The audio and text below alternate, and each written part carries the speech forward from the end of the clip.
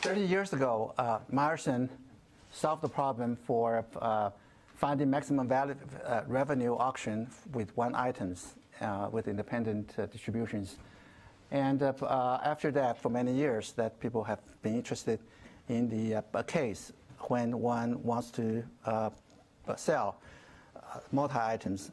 And it's a difficult problem, and still a lot of research going on. And in this talk, we are going to address two questions. The first one, is there a simple mechanism that can achieve constant approximation of optimal revenue? And the second question, can the Bayesian incentive compatibility revenue be much higher than the dominant strategy incentive compatibility? And we'll give some solutions to these questions under the assumption of independence of the different input distributions, but otherwise they can be arbitrary. And we made progress by introducing a particular way of reducing a n-buyer multi-item auction into n-disjoint one-buyer k-item auctions. And the results in this paper were presented earlier in the year at the SODA conference. And let's start with some background. In the simplest case, you have n equal to 1 and k equal to 1. And the seller has partial knowledge of the buyer's interest and captured by a distribution f. And how does the seller maximize the revenue? And now there's a natural solution is just try to maximize the x, the price, which maximizes the x times the probability of the price being accepted. And now, how about the multiple items and multiple buyers? And now, for k equal to 1 item and n buyers, as we mentioned, Meyerson solves the problem completely. And when k is greater than 1, it's more complex, even for one buyer. So let's look at the one buyer case under the assumption that the distribution of the items are independent. And so let's use this notation to denote the revenue that can be obtained by two simple algorithms. One is to sell separately, and the other is to use bundling. And in the seminal paper by Hart and Nissan in 2012, they asked some really interesting questions about the structures of the multi-item auctions. For example, whether the revenue is it's sub-additive, namely that if you have two auctions, it's not possible to obtain much more revenue by combining them into one. And now they apply the structural results obtained to study really concrete questions. For example, if you use simple mechanisms, how far can it be away from the optimal revenue? And they proved that selling separately will achieve off at most by a factor of log k squared, and the bundling can be off by at most a log factor if all the distributions are identical.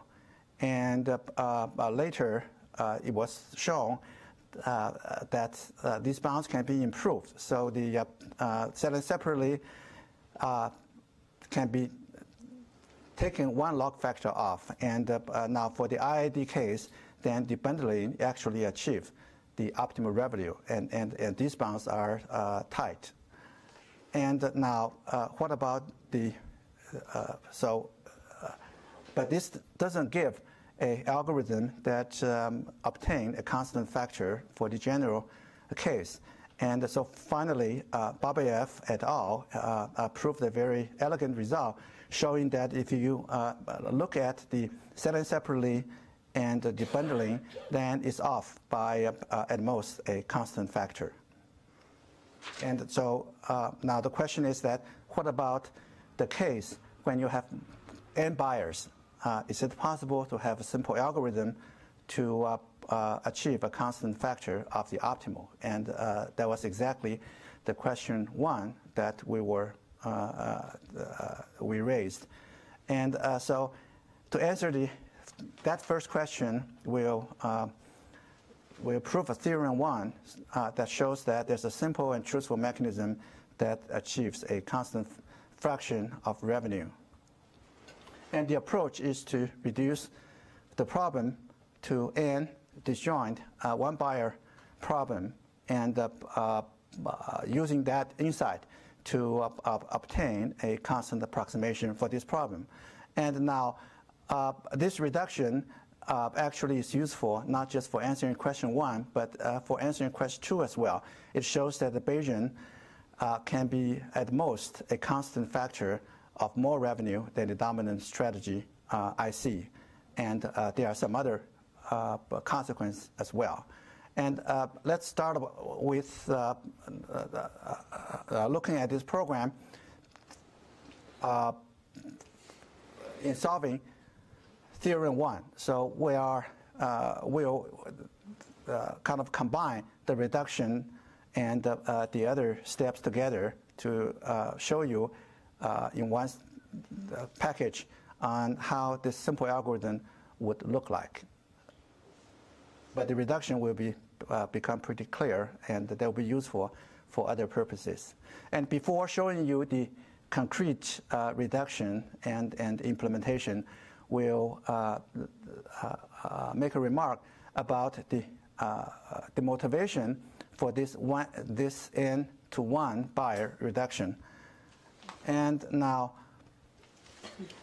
in general, for any mechanism, if you put the constraint that every item has to be assigned to some buyer, and you furthermore, you can assign them only to the highest bidder. If you put this very strong constraint, then it's clear that the mechanism must sell each item separately using the second price victory auction. So you cannot do anything better. But how about relaxing those constraints a little bit? Let's say that any item, if assigned, can only go to the highest bidder. So the question is, can such mechanism, any of such mechanism, if you take the best of them, can you achieve our purpose, namely to achieve a fraction of the optimal revenue? So the thinking is that instead of just blindly trying to find a good simple algorithm, let's say that let's search within a limited domain of a particular type of mechanisms and see if it's possible to already get a good solution from this class. And the reason why constraining the class is a good idea is that, as in our case, it turns out that when you make this constraint, it's very easy to characterize the kind of mechanism in this class. And it actually consists of decomposing the general problem into n one bidder problem. And so that's how it comes about. And we are going to see that any mechanism in this class is naturally decomposable.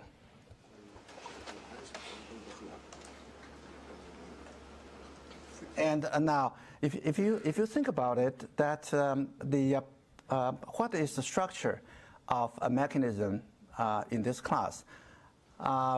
Because you can only assign the items to the highest bidder. So it means that when if you look at buyer I, And if all the other values have been fixed for the other buyers, then if you look at the maximum value for every item, then you will not assign the item to buyer I unless its value is above that value. So that gives you the notion of something called a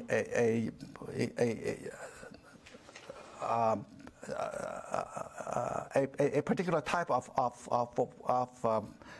one buyer auction, as we'll see. So let's go to the notation. This is standard notation. The valuation of buyer I and item J is Xij is drawn from a distribution over the positive numbers, and the payment is denoted by S, and the allocation is denoted by Q. The Qij X is the allocation of the jth item to buyer I when the input is X, and the mechanism is just defined by the allocation and the payment. And so now, as we said, that the decomposition of the n buyer auction into one buyer auctions have a special nature, namely that we are interested in one-dimensional auctions where there's a threshold, beta. And this beta, when we apply it to our case, would represent the maximum value of the bids from the other buyers. And so we'll say that a mechanism, so now we are considering the one buyer K item auctions, and a mechanism is called the beta exclusive. If no allocation can be made if the bid is less than beta J.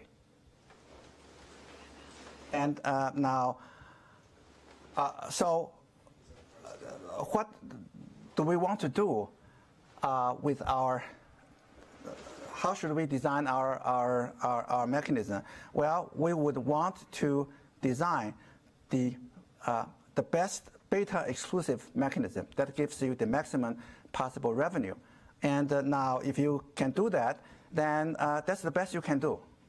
And so to design a simple mechanism, we would like to design some simple beta exclusive mechanism that are a good approximation of the best beta exclusive mechanism. So let's look at some examples of the possible beta exclusive mechanism. The first one is selling separately, and we'll just pick a price vector that is point-wise greater than the vector beta, and we sell each item at gamma j. And another example is sort of an extended version of the bundling, but this time with a surcharge. So basically, what we would like to do is for the buyer to pick up those items which their valuation is bigger than the beta j. And they should pick those items, we'll give that bundle to them, but they have to pay in addition to the beta j. Altogether, there is a surcharge W that they need to pay. So you can see that in both example 1 and example 2, these are truthful mechanisms, and they are beta exclusive. Nobody wants to pick something which, for which their true valuation is less than that. Are you summing? In the sum, you're summing positive and negative numbers, or you link to? Oh, so you will not. So we are offering this price, saying that you can pick any subset, but you have to pay those beta j, and plus an additional W. So if your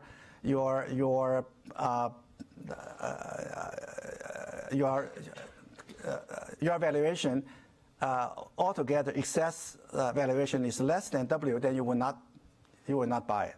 Okay, and now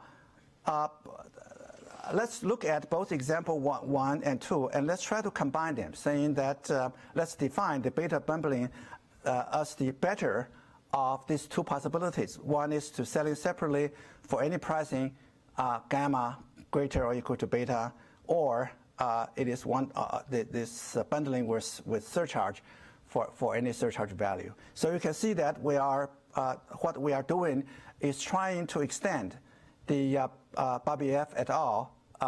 The maximum of the selling separately and the bundling for the standard one buyer k item case to the case when we have this beta exclusive mechanisms.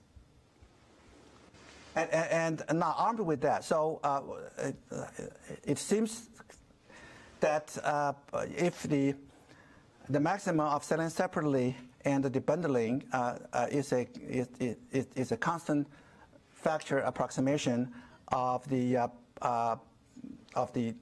one buyer k item case, then the mechanism we define, the beta bundling that we define, probably would also be a good approximation of the best beta exclusive mechanism. So we work under that conviction. And so now with that, we can just put the pieces together and define the very natural mechanism in the following way, that I'm given a n by k bit matrix, and where the items are independent, and the step 1 is for each bidder, for each buyer, the seller would conduct a one buyer k item auction where the bid is just the bid from the ith buyer, and the seller would use the beta bundling for the distribution, assuming that you have already seen the valuations of all the others. So conditional on that, you look at the distribution and you design the best beta bundling method for that. And now clearly this is a deterministic and truthful mechanism, and what we would like to show is that this mechanism, DBG, achieves a constant factor of the optimal revenue. Now, in order to show, to do that, let's assume that you have any mechanism M. We will show that its revenue is bounded by a constant times what can be achieved by the DBG mechanism that we have mentioned.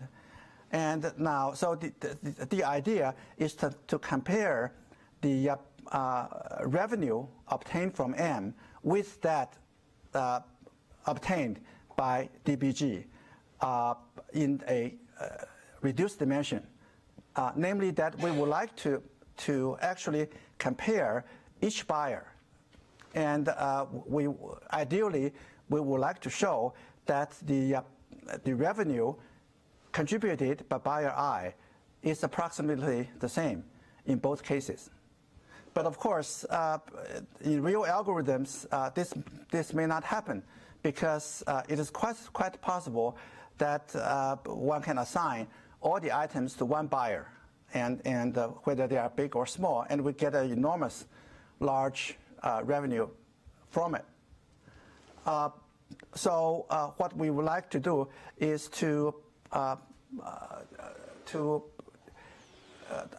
do some accounting trick, namely that we'll do the accounting by redefining the revenue contributed by the ith buyer in such a way that the total revenue remains the same, but one can show that in this adjusted revenue, the buyer I would have at most the amount that the DGB mechanism case.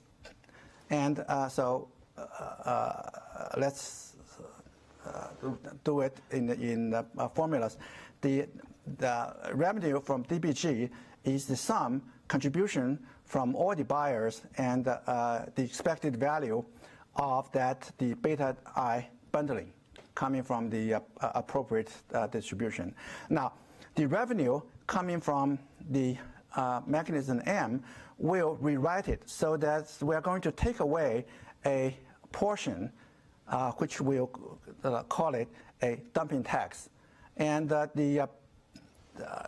this portion is defined to be the sum of the value that is coming from selling the items at below the threshold price. So in other words, we are trying to discourage so if some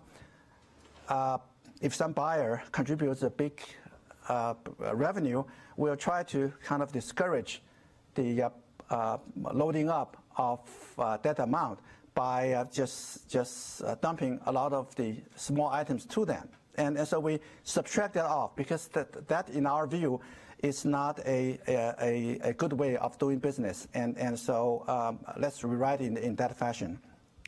And now what we can see is that one can call the total revenue is written as the sum of the adjusted revenue and plus a total tax coming from all the buyers. And now, the total tax actually turns out to be small because an item can only be sold once in terms of the total fraction. So if you just add all this together, if some buyer sold a lot for some item, then the other buyers would have to sell very little, would get very little from that. And so it's easy to see that the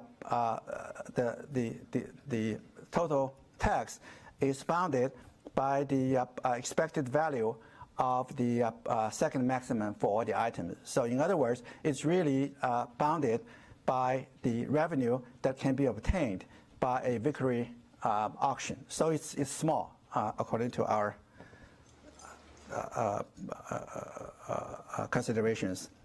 And now, once we have taken care of that, it remains and it suffices to show that the adjusted revenue it's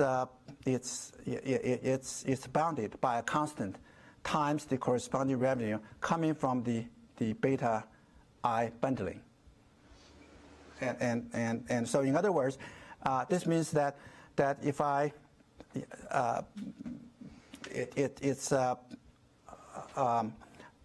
in terms of the adjusted revenue, you cannot do much better than just doing the beta bundling. And so let's just put them in symbols. The revenue X is the optimal revenue by any beta exclusive mechanism, and the revenue A is the optimal adjusted revenue. And we want to achieve the constant factor inequality by the following two lemmas. One is that if you compare the optimal adjusted revenue by any mechanism and compare it with the optimal value by any beta exclusive mechanism, it's at most a factor off. And the second lemma says that beta bundling is a pretty good beta exclusive mechanism. So if you put these two things together, then it gives the desired inequality that we would like to have. And I would mention that lemma 1 is really the hardest part of the technically the hardest part of the proof. So let me just say a few words about the proof of lemma 1. And in essence, to prove this lemma, one needs to prove something of the following nature. You have two distributions, f and f prime, where f prime is obtained by relabeling some of the points in the support of f. So it becomes a different distribution in this fashion. And we need to prove that despite this relabeling, the optimal revenue for this distribution will still be a constant factor of the original one. Now, in order to do this, one need to do the following. Take the optimal mechanism for f, and we want to transform it into a mechanism m prime for the new distribution, such that the m prime on f prime will have a constant factor of the revenue of m. And now, in general, taking m prime. What do you mean by relabeling? I look at the original support, and I would just relabel some of the, for example, if originally is 3.5, I would just relabel it by adding 2 to both of them, so that their value has been increased. So in other words, it's sort of a changing the probability weights, but changing the values. Yeah, changing the values, not all uniformly, but some of them. And so it's a particular type of profile changing, but it's a very specific one. Are you preserving order when you relabel? Yes. Yeah, I mean, it doesn't work in general. It just works for the relabeling that we need in order to prove this.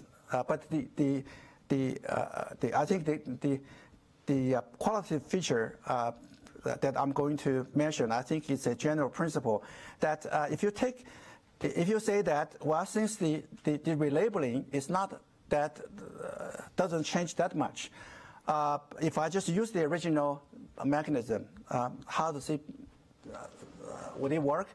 That will not work, and because the revenue would be sensitive to relabeling, because you might. Because we are interested in the revenue, and just a small change in my opt, find it advantageous to go to an option where the price is much lower. So we want to prevent people from defecting. And instead, what we did was to modify the menu original by the following 2 things. One is to throw away the low yield entries, the entries where the price is small. And then for the remaining items, for the remaining entries, we will lower the price of all those by a constant factor. So we kind of give a discount. And so you can recognize this probably is a good business practice for some company that wants to really keep its customer base. And now, interestingly, after this modification, under the new menu for this new distribution, it's more stable. So essentially, the customers usually doesn't want to change its option. And if it changes, it's going to go for a higher price. And now, the reason being that by lowering the price, you are increasing the difference between the utility of the buyer compared with the other options. So unless you go for a higher price, if you go to a lower price that previously is not attractive, then it will still not be attractive. And the difference is enhanced sufficiently so that if you do some relabeling of the points, you cannot overcome this. And so that's the... And now let's come to the about question 2. Now, the question of whether the Bayesian notion of IC is a much gives you much stronger revenue than the dominant strategy one is an interesting question that I think that in Meyerson's work, it shows that actually for the one-dimensional case, the Bayesian is the same as the dominant strategy, and the relation between the Bayesian and the dominant strategy has been a very consistent of interest for researchers, and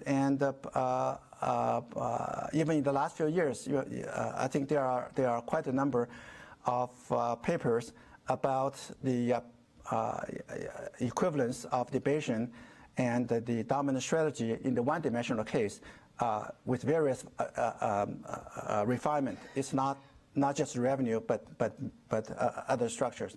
However, for the multi-item case, I think there has been not that much known about it. So, so we would like to answer it in the case when all the NK distributions are independent in our setting. And now I'm just going to give you a kind of high-level steps of this proof. Now, recall in the proof of theorem 1, we said that any mechanism M can be written down, this revenue, as the sum of a bunch of adjusted revenues and plus a dumping tax.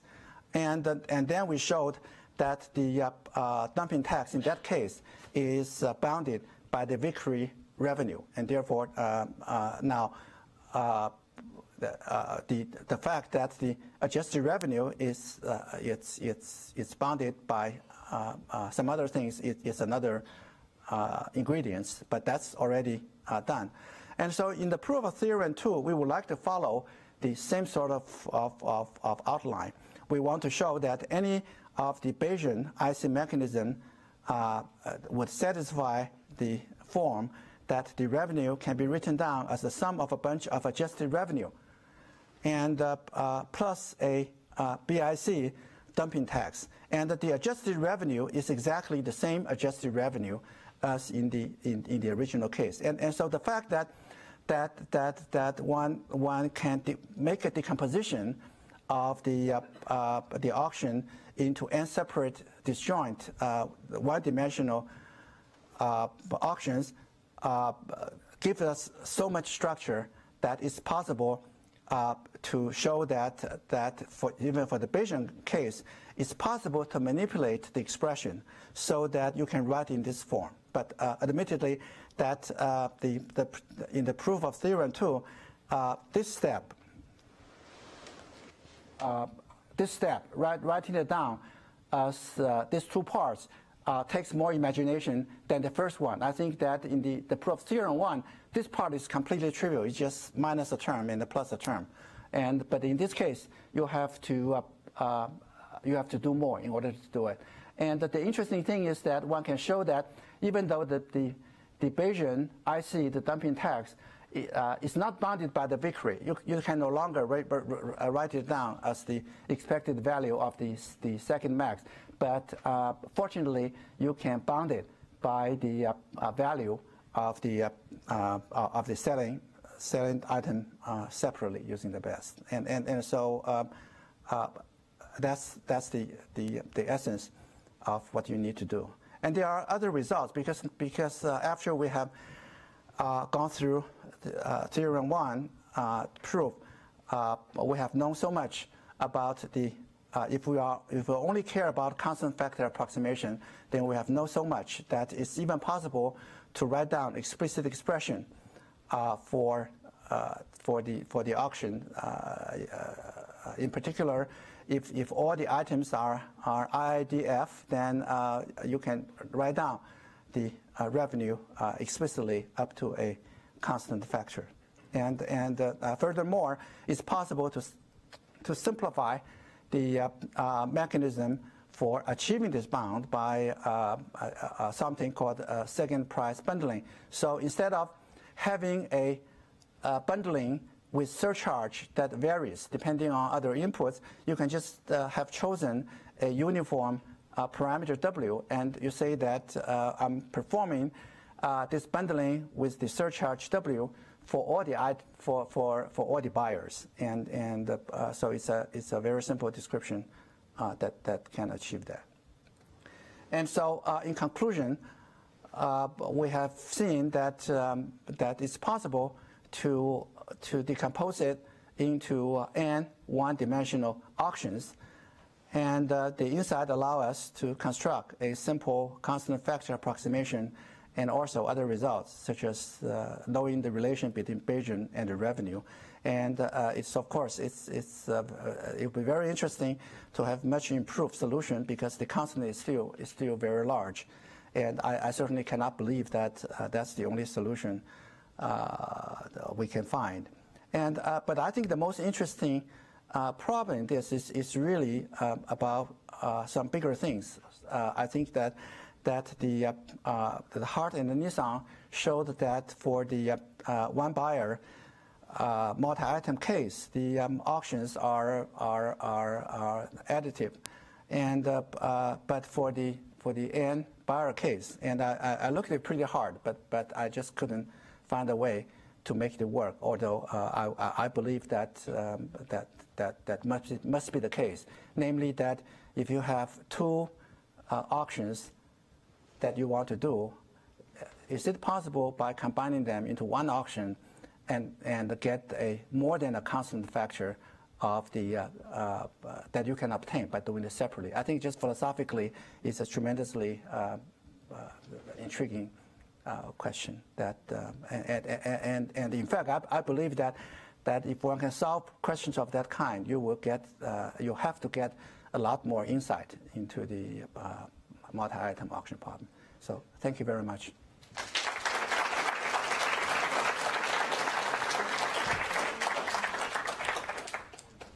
We have plenty of time for questions. You showed that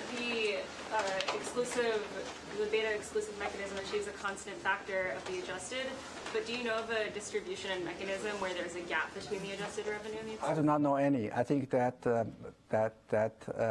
as far as I can tell, there could be the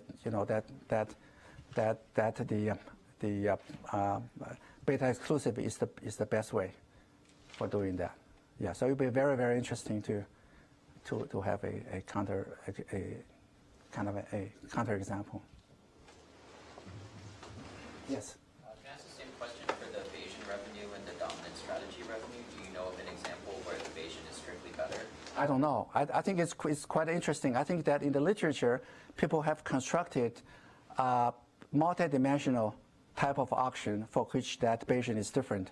However, they are for a more general type of auctions, and for the natural auction that we are considering, I don't know any such example. So I don't know. Maybe one should do a computer experiment. I think it's just simply that somehow the instances, the numbers get so large that it's hard to write it down and check it manually.